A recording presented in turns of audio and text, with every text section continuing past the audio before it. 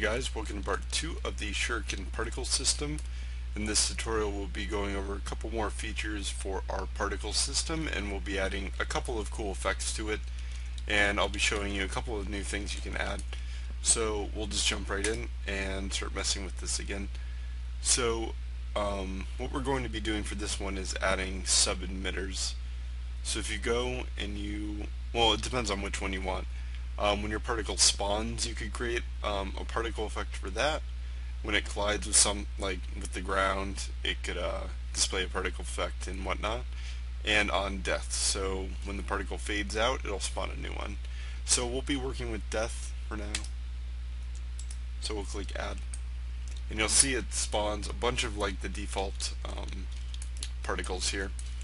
And the sub emitter is right down below, so if you want to go and edit it, just click right down there.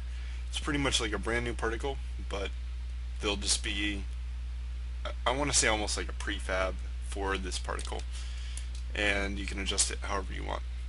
So we'll go in here and let's set the speed a little higher. See, it's almost like fireworks. Now you could crank down the lifetime, have little sparks if you want, little firework effects. And what we're going to do is we're going to crank this up. Actually, we're going to crank up the speed, crank up the lifetime. We want this to spread out a lot, because what we're going to be adding is a simple, let's see here, collision. And if you know what object you want it to collide with, you can, I believe, add multiple, maybe not.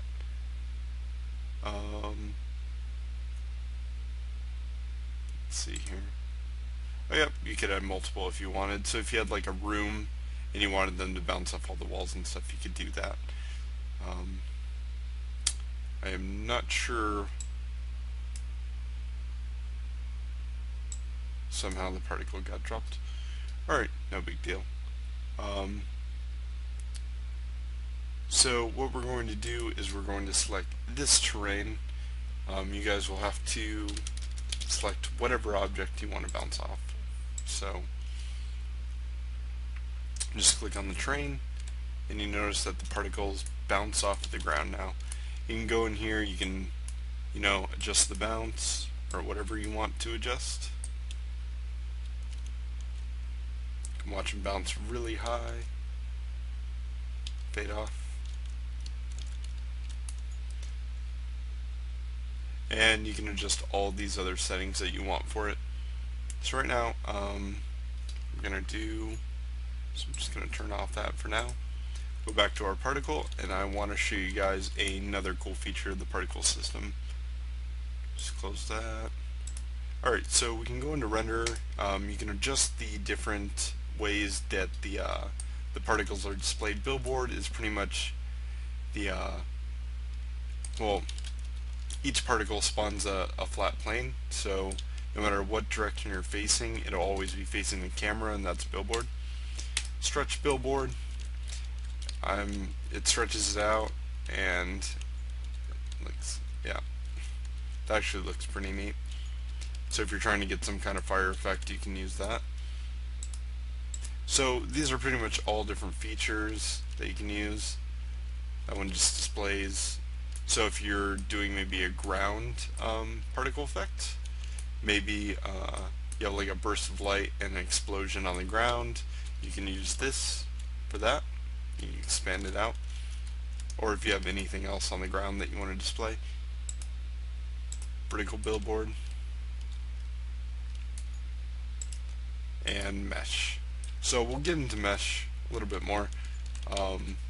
So this actually spawns a 3D object instead of a 2D plane for what you want to display. So if you want to go in here and actually adjust it, there's a sphere. You got a bunch of spheres spawning. Or if you even wanted to use your own 3D model. So there's a bunch of different models in here that are in my game currently. And if you wanted to model out a star particle or mesh and make it into a particle, you could do that. or you could just use all these pre-made ones. Now you can get some cool effects with this. Make it look a lot more 3D if you're actually running around in 3D and your camera's not facing a single direction. It's a very cool effect to use.